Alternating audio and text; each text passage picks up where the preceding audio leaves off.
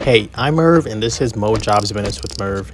Each episode, I'll be sharing information about the tools and resources job seekers and employers can use on the MoJobs and Jobs.mo.gov website.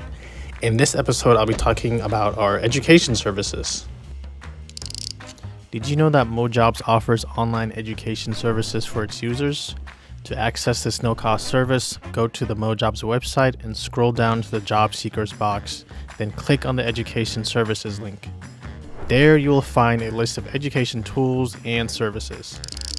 On this page, you will have access to different options for education services like finding training providers and education programs related to your field of interest, eligible WIOA training, and scholarships for your academic needs.